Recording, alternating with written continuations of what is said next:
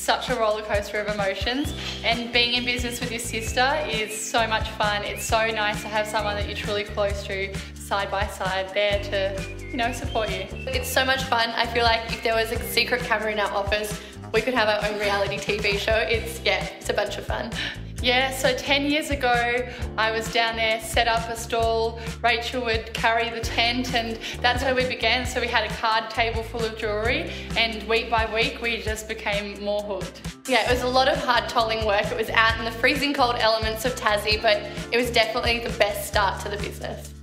I'd love to say no, but the reality is yes, but not as much as we used to now that we've had mediation. Yes, we have been to professional counselling. We've got this down pat. After 10 years, we're good to go. But it's always productive.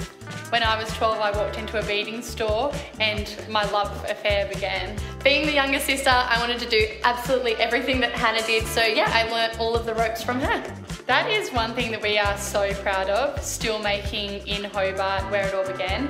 About half of our jewellery is hand beaded in the office, and we always beaded our bracelets, so that's something that will never change. Yeah, one of my favourite things walking into Frank HQ is just that there's so much going on. We've got production, customer care, marketing, and then on your right you look into this beautiful glass office and all of our girls are in there beading our bracelets and making our earrings. It's really special.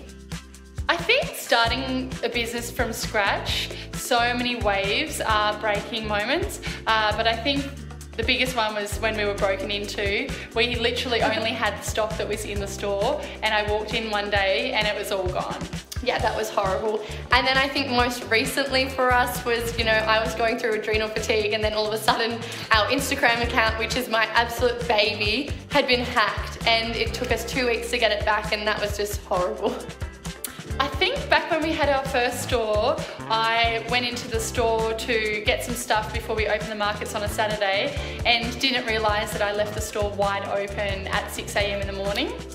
Yeah, that was terrible. I walked in, it was all pitch black, but there were customers in our store, and I was kind of going, has anyone served you yet? And they were like, no, no one's here to serve us. 4 hours later. Yeah, 4 hours later I was in there to help serve them, so it was all fine. If I had told my younger self back at the markets that this is where we would be, I think I'd fall off the chair. Yeah, absolutely not. I was meant to be travelling. I was only on a gap year. It's been the longest gap year of my life. Hannah's held me captive, so yeah, definitely didn't think that I would be here 10 years old. Hands down, our contribution to community, which is donating over $1 million to Australian charities and also bringing them awareness. That's something that's so close to our heart and something that we're really proud of. Yeah, absolutely. The giving back component of the business is definitely what we're most proud of. I think on a business element, Hannah and I shooting our campaign in Florence with our mum beside us, that was amazing. The Decade collection for us is really a celebration of the last 10 years, something that epitomises our journey and where we've been and where we want to go. Yeah, so it's all very classic Francesca designs. Simplicity is key, layering them up, and we've got our logo in there, which makes it so special to our company. And yeah, every single piece has been hand designed.